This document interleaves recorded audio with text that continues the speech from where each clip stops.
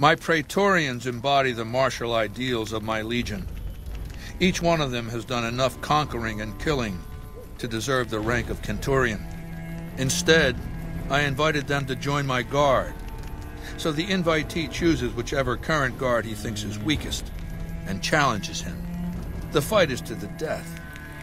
It keeps them from getting complacent. Lucius has been the head of my guard for 5 years now. He was a subordinate guard for 8 before that. No invitee has dared to challenge him yet. Maybe it's an issue of respect. He is getting on in years.